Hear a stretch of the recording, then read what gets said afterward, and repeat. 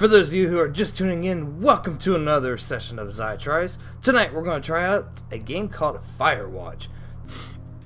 You're drunk. So, what's your, major? You're pretty. Sounds like a grand time. Alright, ooh, my journal. Oh yeah, oh my god. There's the E-man. Go ahead. Look, I just hiked for 2 days, so I don't really follow whatever it is you're doing right now. You take a stab at what's wrong with me. Fine, then can I sleep forever? Sure, buddy. Okay, now go ahead. I want the pine cone. I'm gonna examine this pine. Oh, that's a nice pine cone. Yeah, that's definitely a pine cone. It's amazing how you can just take a board and hammer it to the side. No nails needed. I got that window all patched up. So, what should I do now? What's next? What's next? What do you think is next? Well, Yeah, toilet paper. Eh.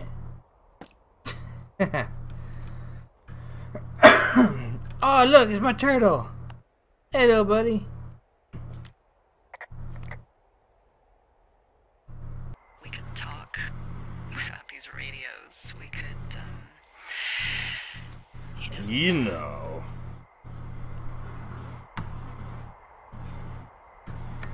What can we do? what could we do? well, let me tell you. Ah! You're going fishing without a license? Hey. It's one fish, and I'm sick of all the stuff I got to eat.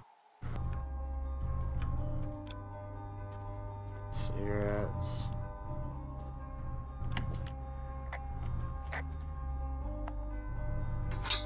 Oh God.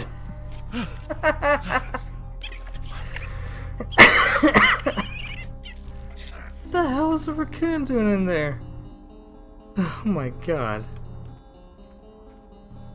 I was not expecting that. I think for the quality of the game, the music, the atmosphere, the script, everything else about it was really, really top notch. And I think a lot of people forget about stuff like that. So when they're going to buy games, all they think about is length. They forget about the journey.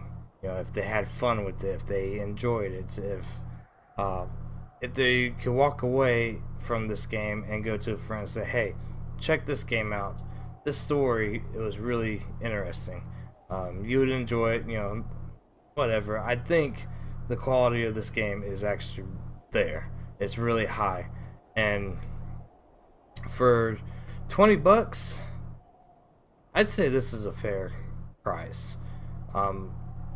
If you really, there could be like stuff in here that I missed. I don't even know. I have no idea if I missed anything or not. And there's a lot of customization with a lot of the options. You know, maybe a replayability could be there. I'm not really sure.